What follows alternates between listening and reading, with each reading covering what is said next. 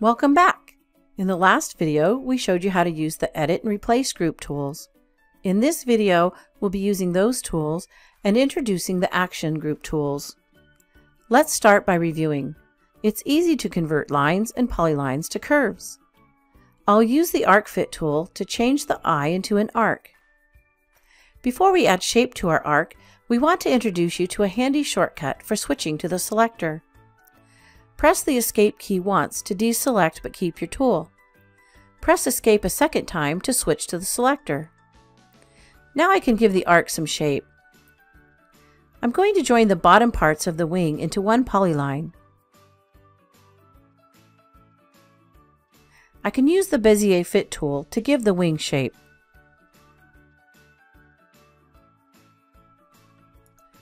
I'd also like to add shape to the top of the wing. I'll try an arc first. That's not the shape I want, so I'll convert the arc to a Bezier.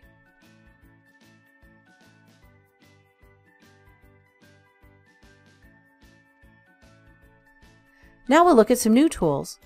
We can add more eggs with the Mirror tool. I'll get the tool, then select both eggs. When I mouse over a leg, it becomes a mirror line and I see a preview. I'll click to accept. Whenever we use an element as a mirror line, it will change its tool to a reference. I'll use a hotkey to change it back to the pen. All hotkeys are listed in the help file. I'll move one egg, then use the Break tool to remove the overlap. When I select the Break tool, both intersection points light up. I'll click on each to break there. Now I'll delete the overlap portion. I think the wing could be larger. I'll select it, then use the Scale tool to scale it up by 20%. The Scale tool let me scale the X and Y dimensions independently, but we'll use 1.2 for each to scale equally in all directions. When I mouse over the Scale button, we see a preview. That looks right, so I'll click to accept. We can change the angle of the wing with the Rotate tool. With the wing selected, I'll click the tool. In the Content panel, I have presets for common angles, but I'll enter 10 degrees.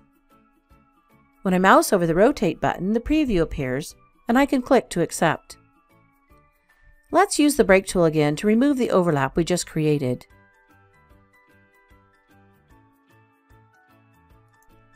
There are 6 different versions of the Duplicate tool: Delta, Array, Polar Array, Offset, Place, and Offset with Trim. We'll use the Offset with Trim tool first. In the Content panel, I can choose one of the preset offsets or enter a custom offset. The preview will appear on the same side of my selected element as my cursor. I can click to accept. I want to copy both legs. I'll select the other leg and offset it to the right. I'll use the Snap feature to connect our new elements.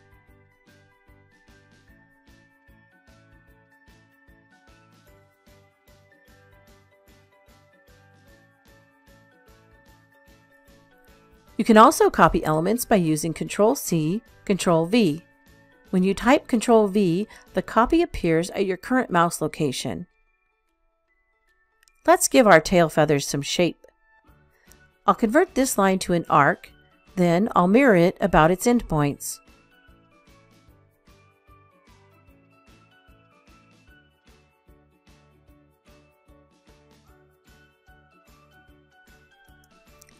I'm going to copy this feather in a polar array. Polar arrays are always oriented around the origin, so first I need to relocate the origin. With the Origin tool, I'll snap the origin to the base of the feathers. I'll select the arc feather, click on the Duplicate drop-down, and select Polar Array. We want 3 feathers, so in the Content panel, we set the count to 3.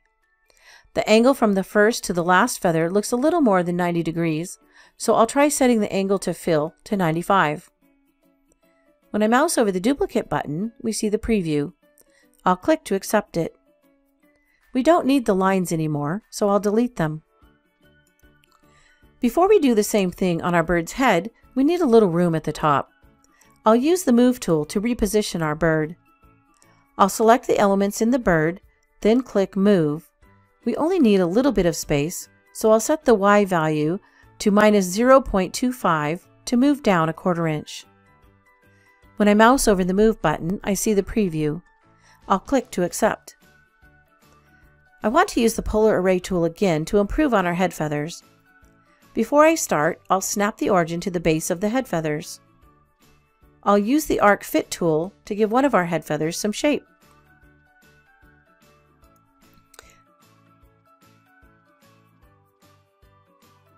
Now I can mirror this arc about itself. I'll select the feather I want to copy, click on the Duplicate drop-down, and select Polar Array. I want 3 feathers, so the count will be 3. It looks like the angle between the first and the last is about 125 degrees, so I'll enter that value. When I mouse over the Duplicate button, we can see that the angle is greater than 125, so I'll change to 140 and try again. That looks right, so I'll click to confirm. Now I'll remove the lines and adjust the size of one feather just for fun. I'll save my work and we'll finish our curve bird in the third Editing Tools video.